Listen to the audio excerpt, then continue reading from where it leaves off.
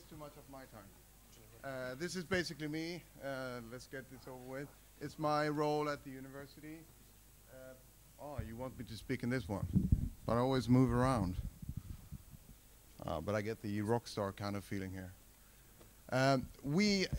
In one of our courses on embedded programming, we switched and started to use Arduino. It was perfect. It was easy to get started with.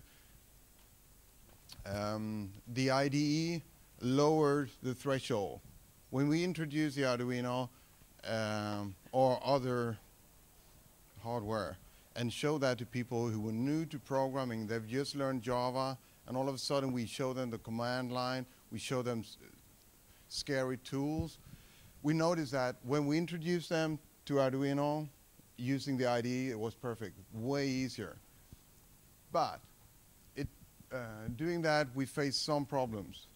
Problem is I usually read here, but I can't do it right now. So I'm going to show you my back. When we made a bigger project, not the examples you see in the Arduino, it was a couple of hundred, couple of thousand lines long program, split into many smaller files, developed by several students at the same time. We had a problem. We tried using Git and cut paste and blah, blah, blah. It didn't work. We missed unit testing a lot.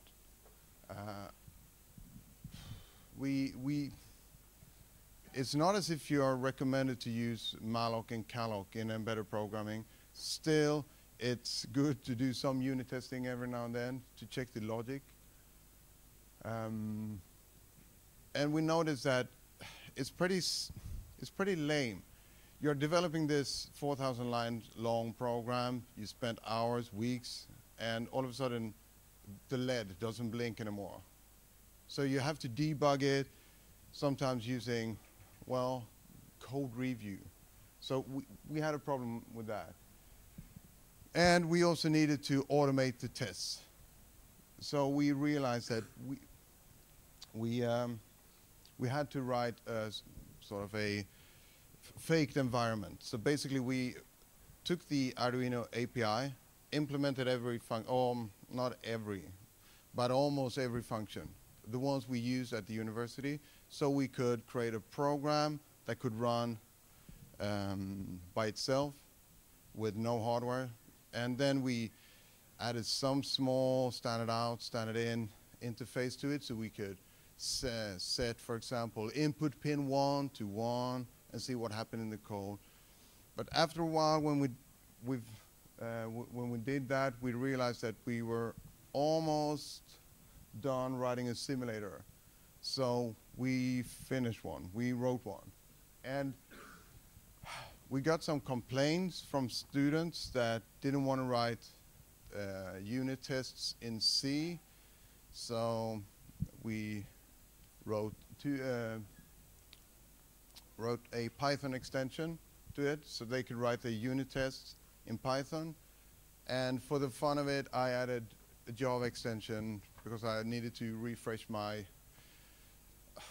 almost totally forgotten Java skills.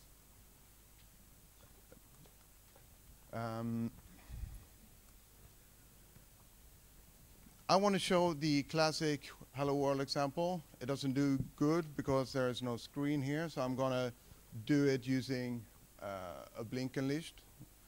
So let's see what happens here. I'm afraid of this presentation program.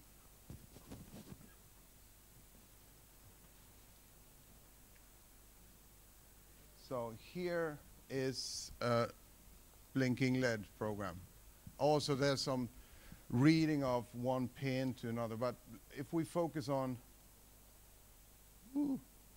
these lines here, it basically puts the output on pin 13 to 1 and takes it down again to 0. So it should blink. How many have done these kind of things in front of a live audience and gotten away with it? Now it blinks, but let's try and upload this one. I'm going to show one of the most used features of the simulator. This is, by the way, the Arduino IDE, which is lovely. It really helps people to get over the first barrier. So I'm not here to bash this IDE in any way, but let's upload it and let's see when the LED blinks. Problem is that it doesn't blink. And this was something we, excuse me? Oh, damn it.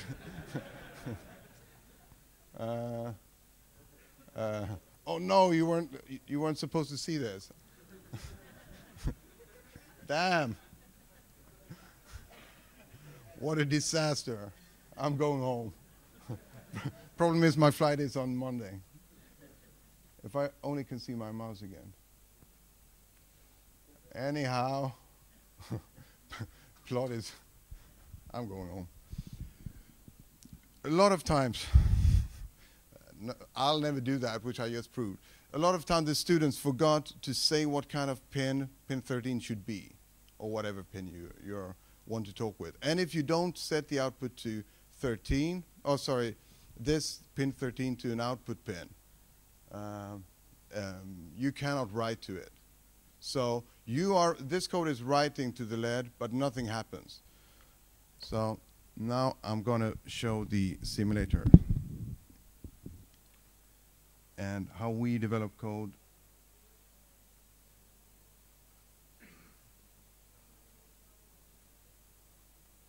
And I'm using my favorite editor. Some of you may recognize it. It's Emacs. It's the only one I know. Okay, so this is basically the same code. It's writing to digital pin 13, first a 1 and then a 0. Basically, that's all that happens. So that's it. So I'm going to show you how we develop that.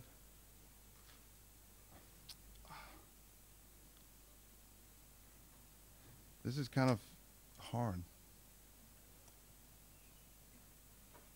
The only thing I do, I write a couple of, these are all the lines that I need to write as a makefile.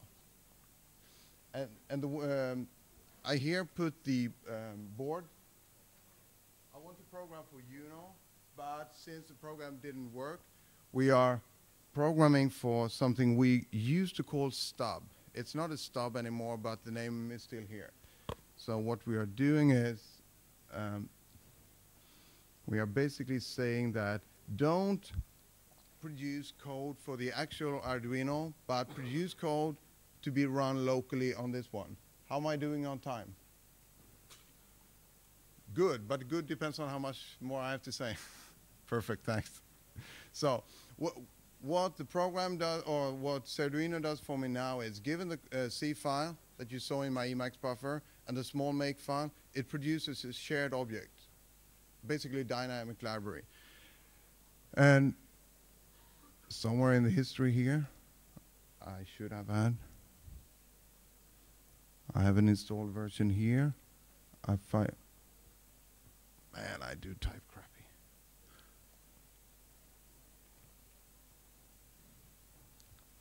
So I fire up the Java simulator.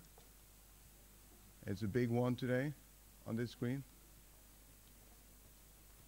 I open up the newly, freshly compiled shared object. And what we can see here is, this time it's actually not a flaw in the simulator.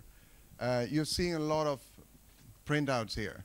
It's warning. You're trying to write with the function digital write to pin 13. Let's stop it and look at the rest, which is an input pin. This was great value for the students. All of a sudden they could get feedback from the simulator saying that, oh, you're writing to pin 13, which is an input pin. So some of them asked me, what do we do now? And the simple answer was, you need to initialize it as an output pin, and this is what I do here. So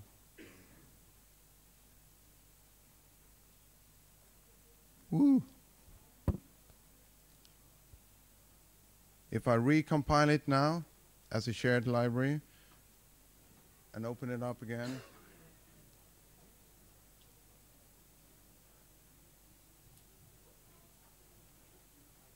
I can choose board here, but let's continue with, all of a sudden, we don't have any warnings. And we can see the pin 13 going berserk. So we can actually test that it is working. Nice, fine. And since we're, if we would have made a similar mistake as before, we would still see some warnings here. I just want to show you that we can also read the input pins. So in the program, if I click input, if input 10 goes high, digital output pin 11 should also go high. In a rather slow fashion, it does. It's not due to the simulator, but the code that the simulator is running. So let's try and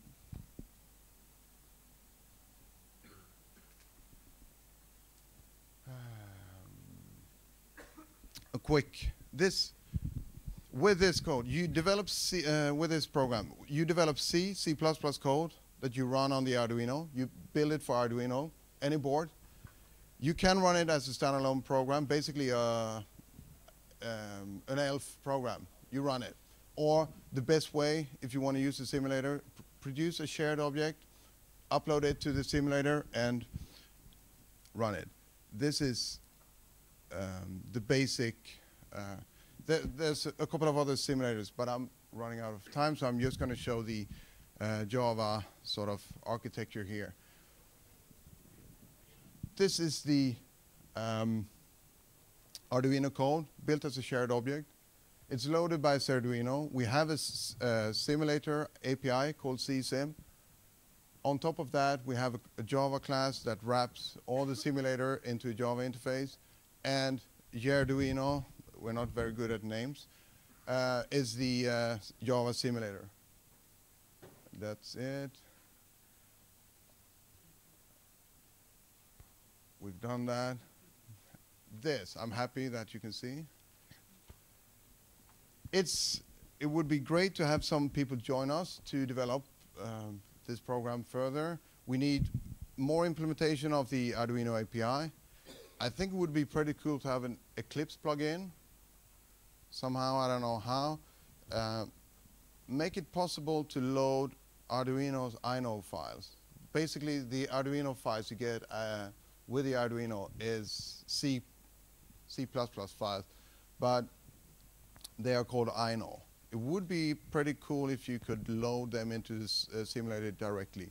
What we've done so far is we can take an INO file and translate, convert that into a C file, create some make files around it. So we're almost there, but we need some more help. We're running out of time.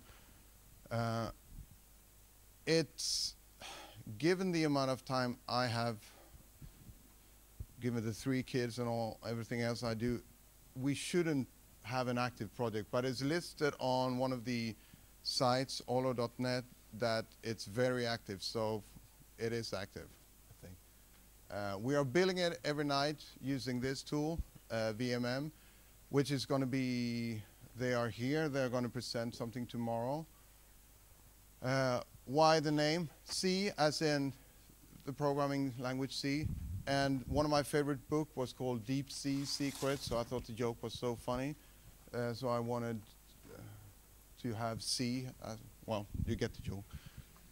I think, do we have any Swedes here? Yeah. Okay, so I'm from Gothenburg, and Gothenburg are known and hated by the rest of Sweden for their crappy jokes, and we always want to play around with stupid names, and this is the result. So don't kill me. Sorry, I apologize. Questions? Nothing. Okay. Yeah.